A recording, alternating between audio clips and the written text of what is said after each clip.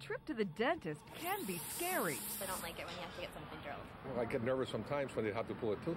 I get nervous.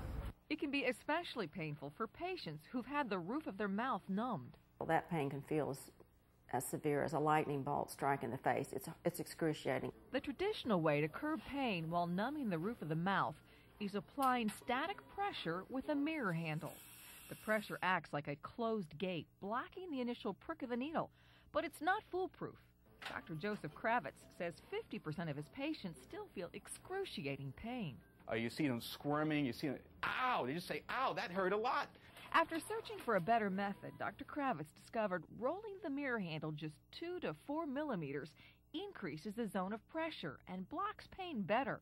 The gate switches to directly where the needle gets inserted, and you can't feel pain every single time, and that is revolutionary. He just published the groundbreaking theory which shows it works 99% of the time.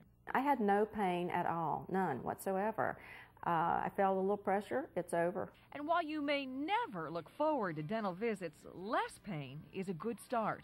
This is Casey Taylor reporting.